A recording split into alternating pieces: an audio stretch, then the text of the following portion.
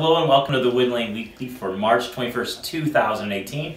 I'm joined by my good friend Mike Stanford, who has a lot to share with us today. Mike, you want any opening comments? I just want to say hi to all my fans and also Brent. Oh, Michael, you are a celebrity just waiting to be discovered. So first we had a quick recap of the Woodlane Awards from this past Saturday. We were out at Nazareth Hall in Grand Rapids, Ohio. The award winners: Outstanding Self-Advocate Virginia Newsom, Individual Achievement Awards to both Dennis Miller and Nick Hyman. The Cami Chamberlain Distinguished Service Award went to our very own volunteer coordinator, Emily Dunapace. The Volunteer of the Year was Antron Juice Williams. The Woodlane Spirit Award, the Blanchard family, Tom and Sandy Blanchard. And finally, the Community Leader Award goes out to Lynn Whitney for all her work with the BGSU Photography Project. We will certainly be sharing more regarding the Woodlane Community Honors, but what a great evening, and congratulations to everyone who participated. But then, Mike, we are on to the next step. And so this past week, we had a big week, right? Yeah. So what happened Tuesday? I goes on the radio with the famous Brent Bear. I interviewed him with good questions. Had a great playlist. It ranged from the Beatles way down to Carly Rae Jepsen. Yeah, it was. And Mike, you brought some pretty serious questions to the table for the radio on Tuesday morning. Yes, I did. And anything we want to say to Clint for giving you the opportunity to co-host on Tuesday? I want to say thank you to Clint Korb, and hope I join you again sometime. Okay, so Clint, there you go. Mike's ready to return for round 2 for co-hosting. Then also this week, we still have several other events. So tonight, Wednesday, March 21st, we are having a community conversation. So over at the Bowling Green State University Student Union, we will, beginning at 7 o'clock p.m., going to have a panel discussion. We're going to watch a TED Talk and have a panel discussion.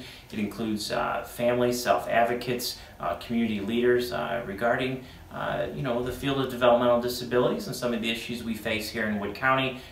We are really looking forward to that. It is a partnership with Not in Our Town, as well as the Best Buddies program, which, Mike, you have a connection to the Best Buddies program. Yes, I did. I had a partner in the Best Buddies program, and I'm having a good time with it. Yeah, it is. Do you recommend it for others? Oh, yeah, I recommend it for everyone who wants to join. Okay, so if you have any interest in Best Buddies, you could give Mike here a call, and we will certainly get you more information. But it is a peer mentorship with Bowling Green State University students. It has just started here in 2018, but it is really looking like it's going to be a premier program for us. So looking forward to that community conversation tonight.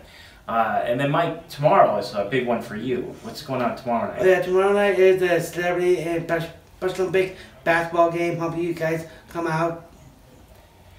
Yeah, Bowling Green Community Center, all right, tomorrow night, yep, tomorrow night. 7 o'clock as well.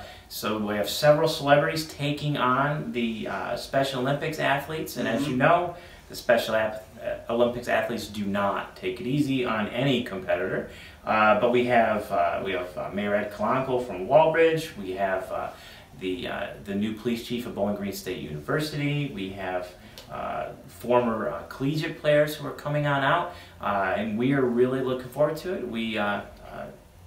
It's going to be a stiff challenge on Thursday night, Mike. I got that right. Are you up for it? I think so. I'll be playing on a celebrity team tomorrow. Okay, so please join us tomorrow night, and then also there's a 5K this Sunday out at Levis Commons. Registration is at 8 o'clock, and we run at 9. It may be a little cold, but we will brave the weather and get it done. Really looking forward to that. And then, Mike, yesterday, and hopefully we're showing pictures of that, you and the Action Club had an activity that you're getting ready for a fundraiser? Oh, yeah. Yesterday we made doggy treats. I hope you guys come out and buy some. Okay, and those dog treats are for sale. I do believe there's a station at entrance A and D. Oh yeah, it's stationed at my office and also Kristen Fisher's office. Hope you guys come out and buy some. And there is a limited supply, so if anybody wants to buy them, they need to get out soon, correct? Yes. Okay, so you heard it here. The clock is ticking on the Action Club dog treats. We are so thankful for you joining us today. Mike, any final thoughts? I just want to say thank you to Brandon. I interviewed him yesterday at the radio, and I hope I do it again. All right. Thanks, everyone, and see you next week.